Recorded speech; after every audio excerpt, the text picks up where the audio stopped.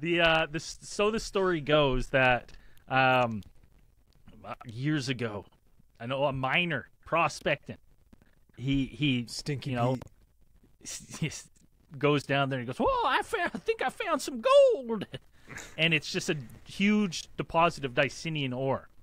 And this guy had what I like to call Zell energy, because what he did is he like takes it and he turns it to dust and he's like, "What to do with this?" And he's like, "You know what? I'm just gonna mix it with glass and make glasses for myself."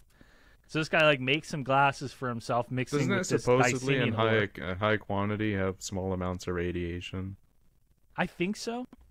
I think that's what I read. Is like it's also poisonous. But this guy wears it and he's like, I'm seeing sounds. I can see different frequencies. I can see different dimensions. Like the world, I'm seeing at a higher frequency than anything else. Goes crazy and dies. Apparently, that's the legend of what I read. Now, so basically, this thing like just advertises what everything that you get at the bottom of a cereal box does. Like those Extra fucking glass. 3-day specs. Yeah. Okay. It It sounds like what he thought he saw, he did not see.